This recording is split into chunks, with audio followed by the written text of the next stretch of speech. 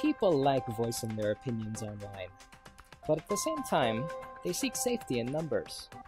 This collective mentality can be wonderful when you're popular, but when the crowd turns against you, it can be a nightmare. Many companies don't know how to handle situations like these, and so they follow their instincts. But that just makes the problem much worse. So how should you respond to public criticism?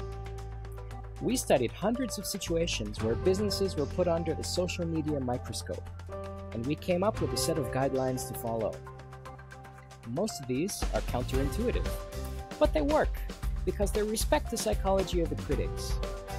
In our new article, we explain how these rules can be applied, why they work, and what happens when they're ignored.